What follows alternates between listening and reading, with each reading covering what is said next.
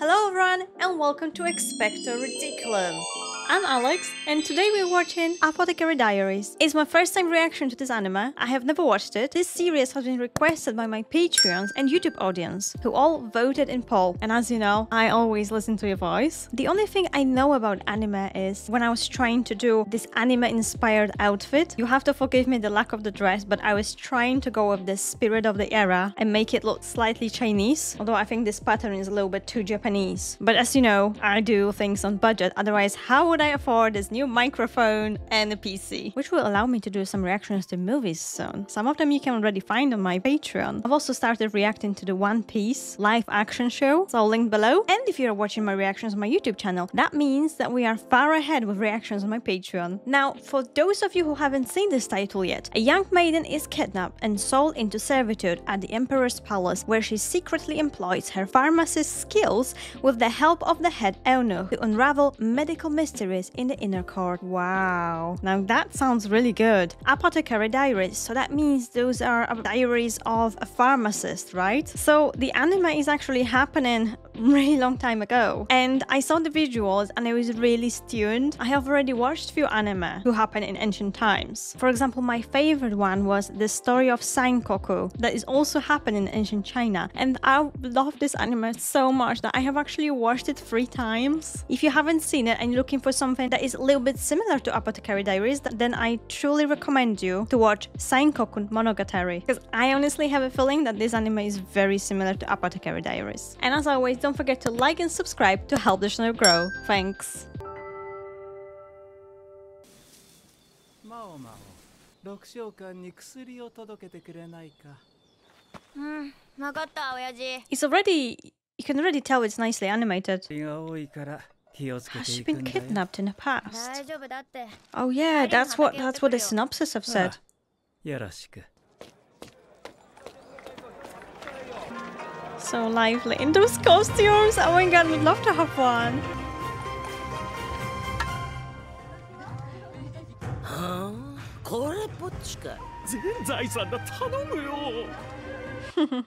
Well, courtesans are expensive indeed. And so beautiful.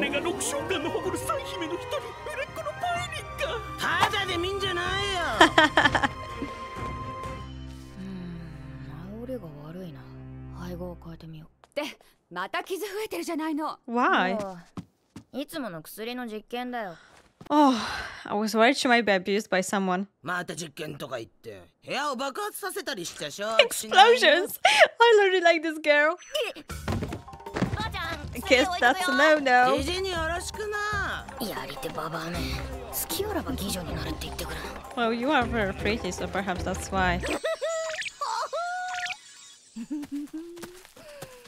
まさか人さらい？ああ、親父心配するだろうな。 So she really got kidnapped? I guess there is nothing she can do, right? 東宮のご誕生です。リファ様、おめでとうございます。無事にお生まれになったそうです。そう、よかった。 So beautiful though. I mean, this animation of flowers looks so real. 親父、ちゃんと飯食ってんだろうか。 So she 旗迷 couldn't 惑 return に売り home. 飛ばされたか身代わりにされたのか知らないが、あれからもう3ヶ月。できれば高級なんて一生関わりたくなかったが。まあ、来てしまったものは仕方ない。せっかく She's so intelligent. 生活をしてたのに。 She can feel how powerless she is. 入れるのは国で最も高貴な方とその血縁、あとは大切なものを失った元男性である宦官だけ。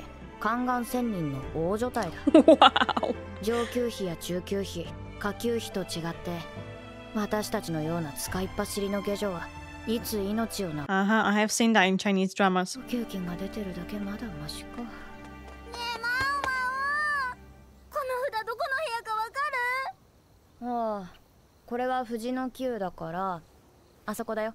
ありがとう。 Must be hard to be a servant in such a massive place. 文字の読み書きになれば話は別だ。文字が読めてお給金が上がったとしても結局人さらいに間引かれる She's so smart. 要は見た目だ。そばかす、絶壁、肉なし体型。Seifu! 悪目立ちして命の危険が増えるくらいなら今のままがいい。 It's literally what I do at my job. I'm so staying low. Like, no one would know that I have a YouTube channel. 酒飲みて。中央にものすごく綺麗な宦官がいるんだって。ここんとこみんなその話で持ちきりなんだよ。 Well, even if it's super beautiful, it's still an eunuch. Oh? Is that him? It's definitely good looking. What's happening?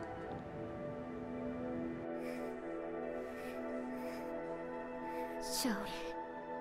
申し訳ないのですが。そうですか。まだ3ヶ月と半年だっけ。そうそう、東宮とリンリー姫のお二人ともよ。やっぱり呪いなのかな。何の話？マオマを知らないの？今高級内はこの噂で持ちきりなんだよ。高級で生まれるおやつぎの連続死。Definitely poison. だんだん弱ってなくなったんだって。おかしいと思わない？ Conspiracy between concubines, I'm guessing. 似たような感じみたい。具合が悪いってこと？そう。そして今度は玉葉様のところにもリファ様のところにもお医者様が入っていったんだって。東宮が生まれたリファ様が皇后になるんだよね。まあ、 She's very important then. だけど帝の寵愛は玉葉様に傾いているって噂な They're の。 both その辺 beautiful. のことも呪いと関係あるかもしれないって。権力争いか。リファ様の方が容体は重いのかな。 I hope they're not both trying to poison each other off. 頭痛とか腹痛とか吐き気もあるって聞いた Yeah, な。 that's not normal. 腹痛、吐き気。やっぱり絶対呪いだよ。頭痛に腹痛に吐き気。考えられるのは毒殺。 Just as I thought. 毒を盛られた可能性は少ないだろう。疑うとすれば病気か。Oh, okay. もしかして血筋だろうか。 Right, so since she is an apothecary, 話に Or 何の真剣になってる she んだ。 liked experimenting, she might solve this clue. So this anime is a little bit like apothecary Sherlock Holmes. いいとばかし言ってみるか。 I like her. She's so excited about it. She finally has opportunity to put her skills into use. ているだけあって柱一つとっても私たちのいる建物 Yeah, の利用。 beautiful. Imagine being in such a beautiful place. お前が悪いんだ。玉葉様。 She looks really 自 ill. 分の子が娘だからとおの子の悪を呪い殺す気だろう。シャオリンも同じように苦しんでいるのですから。リファ様は相当お怒りだな。玉葉様もお気の毒に。ですので娘の容体も見ていただきたいのです。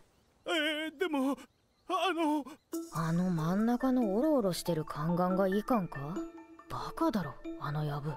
あれだけ妃二人のそばにいて本当に気づいてないのか。いやそれ以前にShe knows something they don't. そして何よりリファ様のげっそりとした様子。やはりこれは呪いでも何でもない。 And not a 問題はどう poison. 伝えるかだ。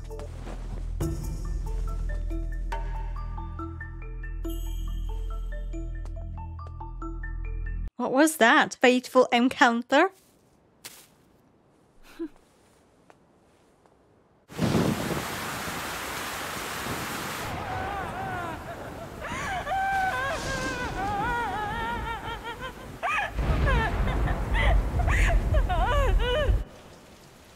Oh no, has she lost her son? それから一月もしない頃だった。 No matter who it is, death of a child is always very sad. 私が水晶球を訪ねてあの後窓辺に置いてありました。この枝に言うんで。尺投げですか。赤子に触れさすな。無知は罪ですね。 There we go. 最後まで東宮の処置がわからないようでしたから。この文、一体誰が。それを探していただきたいのです。そういえばあの時何かかけるものさえあれば。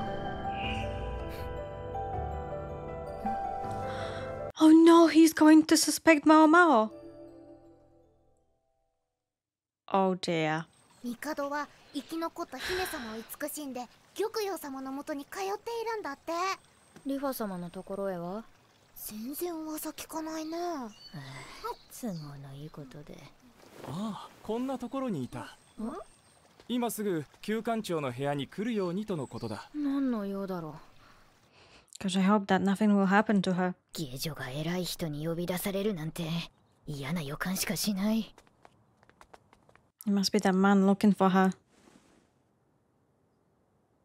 What was Maomao doing that her dress was cut and sewn back?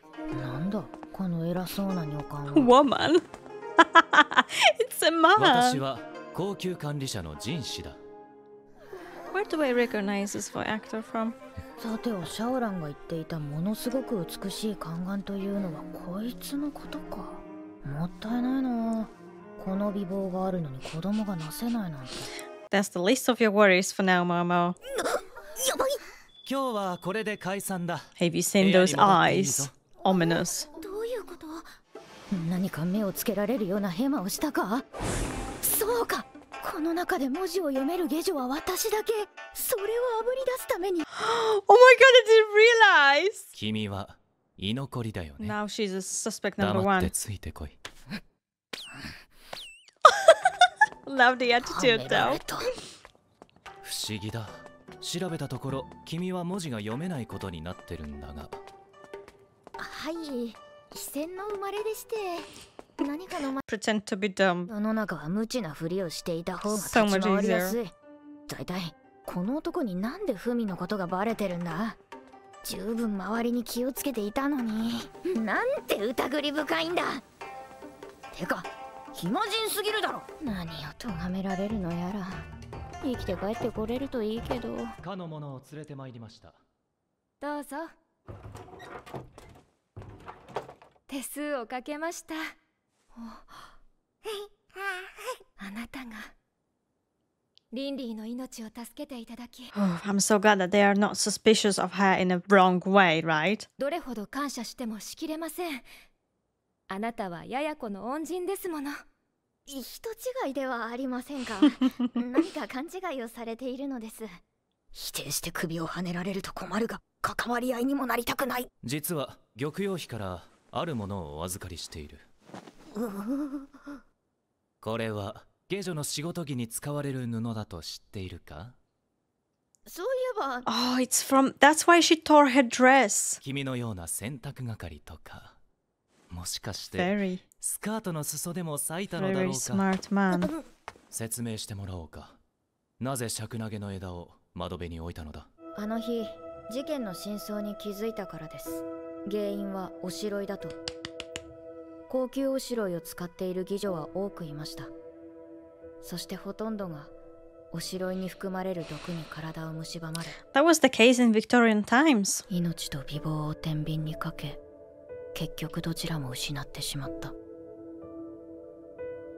It is so unfortunate. 私は薬屋でしたので、毒には詳しいのです。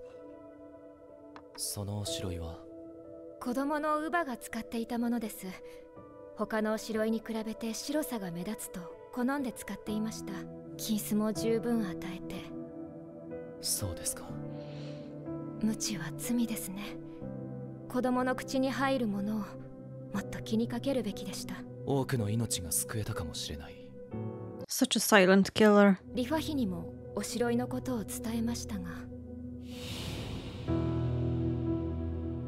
私が何を言っても逆効果だったみたいです。それで、 Well, then that's her fault then. 私は何をすればよろしい Yeah, she just want to go. Go away and... それでは今日から私の次女になってもらいます。 No way! は？マオマオが抑えられないもの。 Oh それ well. は At least this lady seems to be really nice.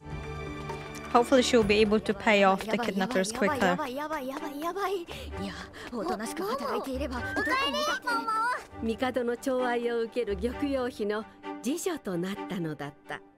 まあいわゆる出世で。 A massive one. Unbelievably big one. 毒だ。poison and rice. Ooh, nasty. Interesting first episode of the anime. Not only it's visually stunning, but we've got here a very calm and cool composure girl who, despite being kidnapped, totally understands her situation, knows that she's completely powerless and she will have to serve until the debt is paid. But also she's very kind-hearted because she didn't want it to stand idle seeing what's happening in the palace. So she left them a message, literally risking her life. And even though she's done it in such a smart way, there was someone, an owner named Jinshi, who totally figured out how to lure her out, and she even got promotion. So it's like a really wonderful story. And yes, I'd like to say that I wasn't expecting this to happen, but I have watched some historical anime as well as historical dramas with slightly similar setting, whether they were Korean or Chinese or Japanese. I kind of felt in which direction the story was going. I feel really excited because it's not going to be boring. Our main character is really badass. Like, I really like her. Like, she does her own experiments on herself, or she explodes things. That makes me remember about my past. Experimenting in laboratories and all sorts. It was a good time. But anyways, thanks for watching with me. As always, you can find my reactions in full length, 100% opacity, early released with Patreon exclusive titles and movies, linked below. So I encourage you to check it out. Thank you very much to my Patreons. Don't forget to like and subscribe to help the channel grow. And see you in the next episode. Bye!